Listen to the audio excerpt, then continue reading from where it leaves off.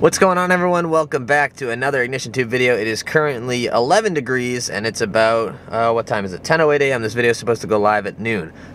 Slight delay in posting this because one of the files on my camera went corrupt. It was the lighting file, which is kind of the whole purpose of this video. But a little bit of an update video coming at you on the M3. Did want to update you on two things that I didn't mention in this video. First of all, we have locked down some coilovers for this car, so we will not be at stock ride height for much longer. And two, I guess second of all, if I'm listing correctly, we are prepping to do the subframe job on this car. So there is a lot of stuff coming into place there, a lot of parts to be ordered, but I'm really excited. I think the subframe video is going to be exciting because we're going to find out if and how many cracks there are in the subframe, and two, it'll be a fun kind of DIY. We'll get Powen and Billy together and it'll just be a big party. So with that said, enjoy the video. A couple updates on the E46. If you're not familiar with this car, this is a 342,000 mile BMW E46 M3. My buddy Harrison actually borrowed it for the week. He put about 85 miles on it, and he was really surprised at the car's willingness to just start up every morning. That has been sitting outside since Wednesday, including through a snowstorm. And believe it or not, this will be the first startup. Let's see how it goes. That's a beautiful thing right there. Now, I sort of have a random recounting of events to bring back to you. The first one is that we went in and we went ahead and changed the cabin air filter. And now what's funny about this is my camera was actually in slow motion for most of it, if not all of it.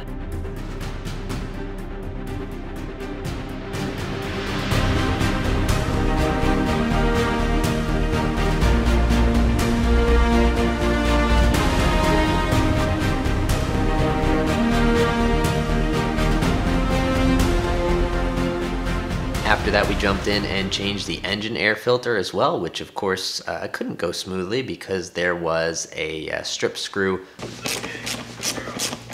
Oh, the reason this one may not have been taken out before is because it's very round. Very, very round. Are you recording? Yeah, I like your. Do I look very good in I like these? your safety goggles. Yeah, we're so we got all of this disconnected. There was a ton of gunk in there that we vacuumed up, and now this bolt won't come out. So I'm just gonna try to cut a line in it with the Dremel, and then hopefully we can just use a flathead for that to come out.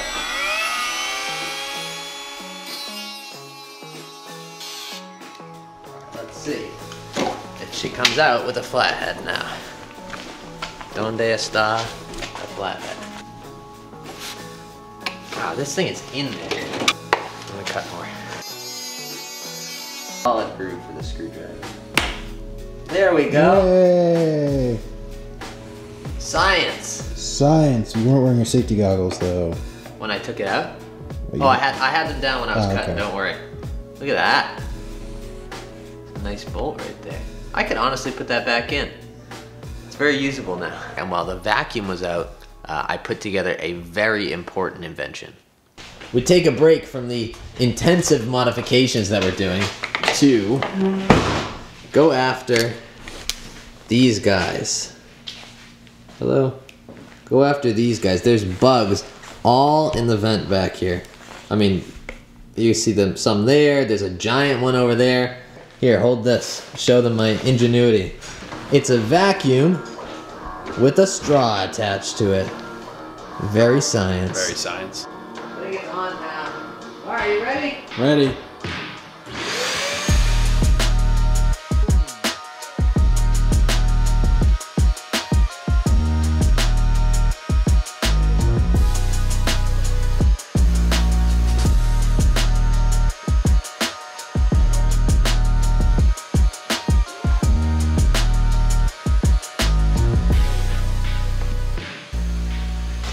Bug sucker 9000. Alex noticed some dirt down here, so the bug sucker's going to work. Oh, baby. That's clean. That is sucked. Now, with the bugs out of the back window, we moved on to installing some very serious heavy-duty mods. Now, the first mod came from my GTI days. When I saw this car had a halogen inner light, I knew I had to do it. My old Mark V looked like this. And so I wanted the M3 to have kind of the same look. It's a nice Euro look, looks cool, especially when the car is gray or silver. I'm not sure it works so well on like a blue. Actually, yellow and blue work well together. But like a red car, it might look a little wonky, or like a green one, but yellow, silver goes well together. All right, well, this clip in the video went corrupt on Wednesday night, and I had to have the video out Thursday, so that's why this is getting uploaded on Sunday. But let me talk to you. Let me talk to you about the process here. So, back here, you see this little connector right there? That guy, that's the flash to pass bulb. That connects right here. All we did was pull this boot off, and you're able to reach in there. There's a twist lock, or there's like a collar on it that you twist to the right, and then all you do is finagle the bulb out. This side is a little bit easier to see. That connector right there. That connector right there, again, in front of it, there's a little twist collar, and then after that, you have yellow flash pass bulbs. Now, the fog lights are a little different and much easier. If you look, there's my yellow fogs already on. I'm giving it away, but back in there, there's I believe that's an 8mm bolt. All you have to do is stick an 8mm in there, and then the thing just slides out. So, let me shut this. And these are Nokia hyper yellow bulbs. That's what it looks like with the fogs on. You notice these are really cloudy and gross. And this is not just because it's salty out. These fog lights are super cloudy and gross. But you can see the effect of the yellow bulb in there. And if I back up and you look at the front of the car all together, it's actually pretty cool to see that, that yellow bulb come to life in there. It's a really nice look, and I think it differentiates the front of the car a little bit. You can see as you kneel down, that yellow comes through, and then as you go up, because the reflection is less, it looks almost silver up here. So silver to yellow, and I think that looks sick. While we were in there, we also went ahead and did the fog lights, which was a challenge to get the bulbs out. They're like fairly sticky in there. But all of those I replaced with Nokia hyper yellow bulbs. The headlight is an H7. I guess the flash to pass is an H7.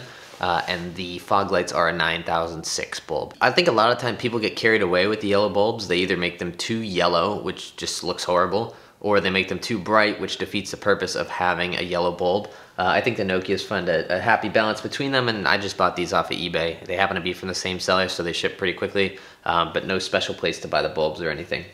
If you guys haven't, I've been posting some TikToks with this car. I've been trying to be a little comedic, let's say, and expand my reach on TikTok. So if you wouldn't mind going over, and if you have the app, it's IgnitionTube on there, and then I'm also at IgnitionTube YT on Instagram if you haven't checked in there. I hope you guys enjoyed this video. A little bit of a random kind of M3 update, but I'm very excited. We're gearing up to do the subframe in the next few weeks, which is something that I'm both anxious and very excited about. So if you have any advice or anything like that, would love to hear it. But old girl's still running strong, 342.1 something now. And I'm really enjoying it. So I hope you guys enjoyed this video. If you have any M3 questions or anything else, leave them down below. As always, thank you guys so much for watching. Go out there and spread some positivity, and I will catch you guys in the next video. Peace.